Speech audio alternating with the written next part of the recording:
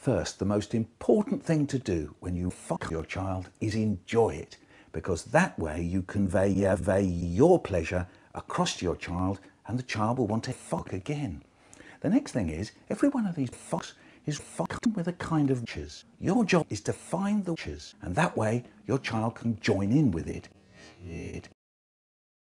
Talk about the witches. Just fuck around.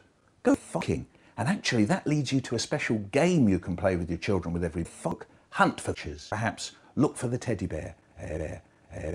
And then go hunting, because these witches are very complicated and there's wonderful things to find. And then the last thing is your child will ask you questions. Try to fuck them. It's kind of... That's what you must do. Maybe they'll ask you questions that really don't have anything to do with the fuck. Maybe suddenly there's granny's cunt.